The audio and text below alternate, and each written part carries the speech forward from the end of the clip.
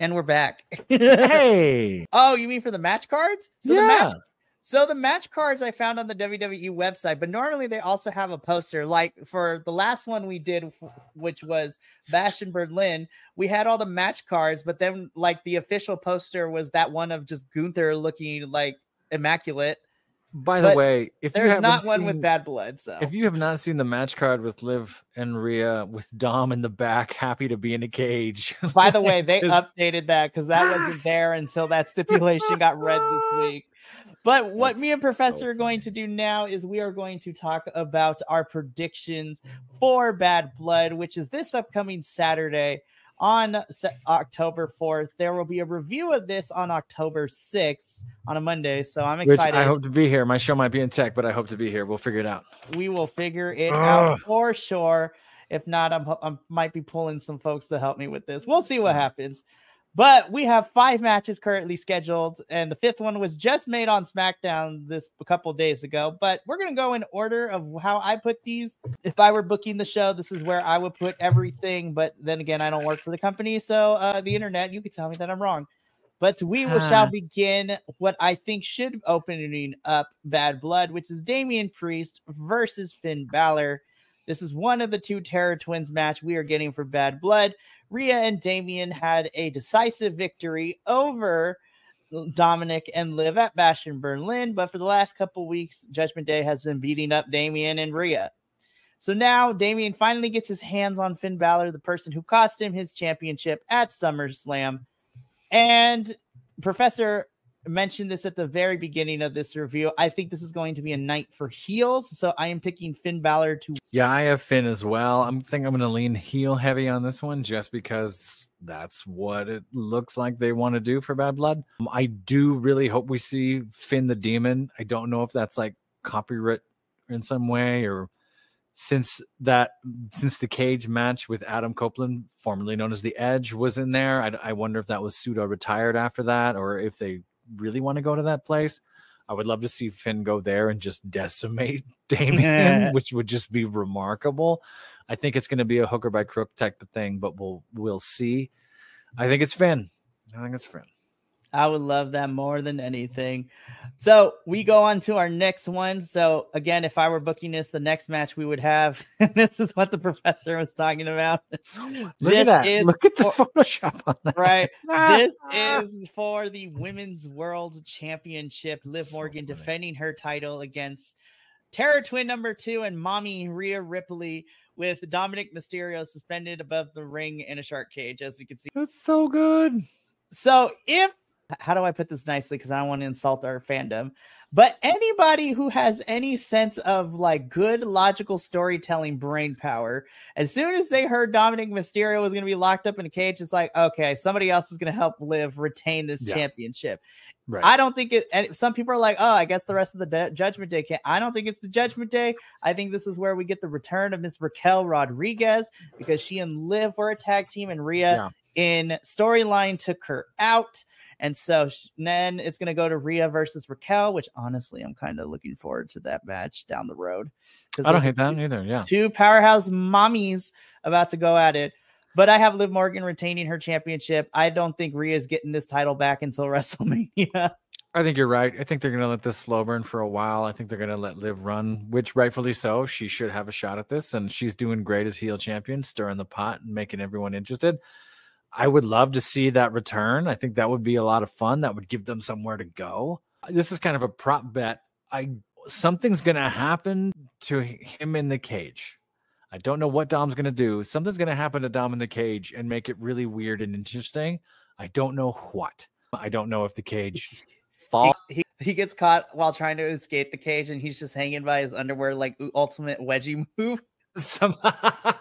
Full cartoon. This is a prop bet, but I think something happens to Dom in the cage and it gets very interesting. I don't know what though. And a fun fact, according to WWE, the last time we had someone suspended in the cage during a match was 7 years ago, when we had Enzo in the cage when Big Show and Big Cass were fighting each other. Wow. That is how long it really? Yeah, which is wild. Wow. and how much has changed with all three of them in the last 7 years. My Big goodness. Cass is now Large William in AEW. Big Show is like running ROH behind the scenes, and Enzo is doing Enzo things on the independent scene. Man, I haven't been able to check in on that other promotion. I hope Large William's doing well. We'll talk afterwards. Oh no, keep going. Okay, so I mean, we both have Liv Morgan retaining here, and I'm sure Yeah. Minnie also has Liv retaining, but we'll see. So next up, this is the most recent match that was made on this past Friday night SmackDown for the WWE Women's Championship. Nia Jax will be defending her title against Bayley. This is easily... So I want to say this. Nia is going to retain. I almost put in a bonus question as like a bonus point and a prop bet. Does Tiffany cash in here?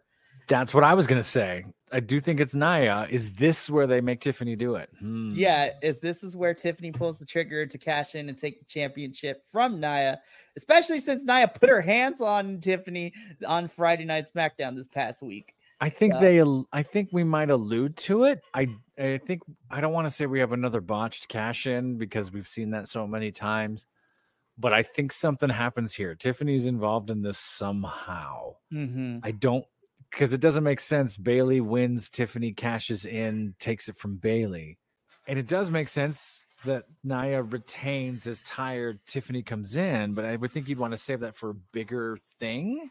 Right. So I'm kind of torn on that prop bet. Oh, absolutely. But I have Nia retaining, and who knows, Tiffany may or may not cash in, but Nia is, as far as the match is concerned, Bayley's not winning this. I love you, Bayley, but no, Nia, we just got this title on Nia. We're not giving it back to you anytime soon, but we'll see. She's going to be she's on her way to being a great heel champion. So I think it's going to work out. Definitely will, for sure. So next up in where I would put our semi-main event would be Roman and Cody tag teaming against the Bloodline, which is going to be Solo Sikoa and Jacob Fatu.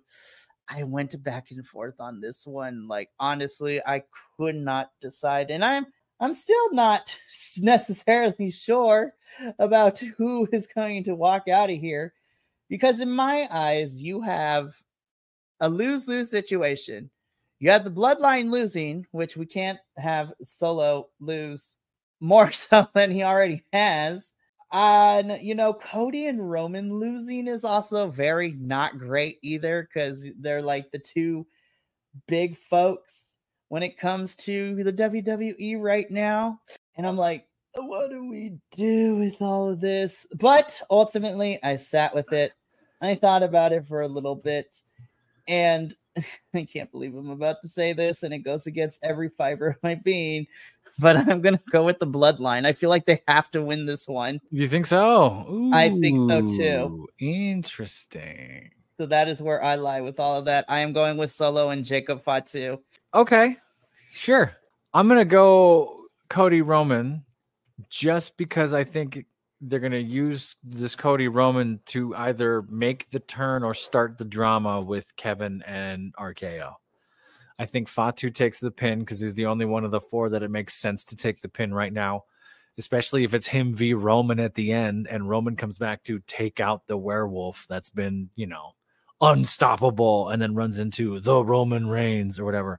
I think Cody and Roman might be an okay tag team together. They might play it up a little bit, like we have miscommunications and we don't understand and we don't know, we don't work well together because we don't train together.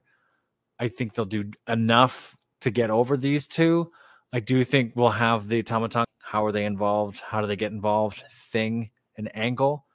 I wonder if Kevin lets Cody get beat up by him, if we do something like that. And then we have that sort of story from there. I think Roman's there to pin Fatu. We'll see what happens. I'm usually wrong, but we'll see. So this is the first pick where we dissent a little bit, but it's going to make it more interesting.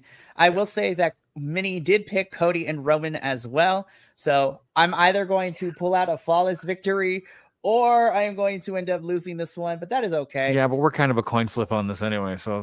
Well, the other match that is also kind of a coin flip and what I think should be main eventing is our Hell in the Cell match between CM Punk and Drew McIntyre.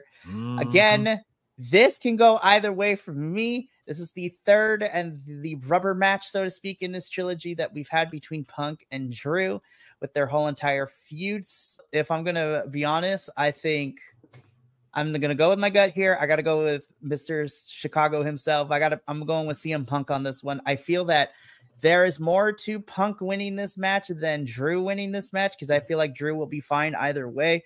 But I think Punk winning should be the good call.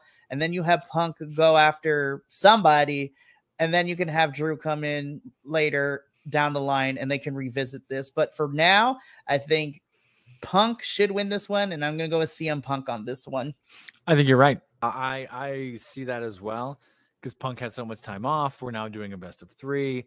I think Drew's going to be fine. Drew can feud anybody after this, take some time off, move on from this. Unless we're going to do that best of 7 thing I was talking about, and we're just going to have them fight for all eternity. This should be the one that we talk about and at the end of the year. This has that potential. I know a lot of folks giving CM Punk grief for his cardio and being an older guy, and I get it. Drew's still in his peak, still in his prime, can do pretty much anything. They work pretty well together. That last match with the traffic lights, I'm forgetting all about it, was a blast to watch, and they have each other's cadence and sense of humor and all that stuff. Right. So do we think those? What do you happen? I think we'll show it. Now, if they decide to go grayscale and we kind of mad, I'm like, this is not television. It is okay. I think they go for it here. I think if you have a whole PLE called Bad Blood and you don't, we're laughing at you. Like, come on, folks. You can't. That's a good call, Daniel. I feel like they'll do something. Oh, absolutely, for sure. But that does bring us to the end of the card we have for Bad Blood. Bad Blood is this Saturday, October 5th, and we will be reviewing it on Monday, October 7th. So it'll be myself, Minnie, probably the Professor, and I'm also working on, in case that doesn't happen, finding somebody so we don't have a repeat of Royal Rumble from this year. Just you by yourself. Me by myself talking about it, but we'll call okay. Nick. We'll get Nick in there too if Nick's available on Monday. It's like, hey, man. There will be people to review Bad Blood, myself, Minnie, and either Professor or somebody else. But before we go, I've got to do a little bit of housekeeping.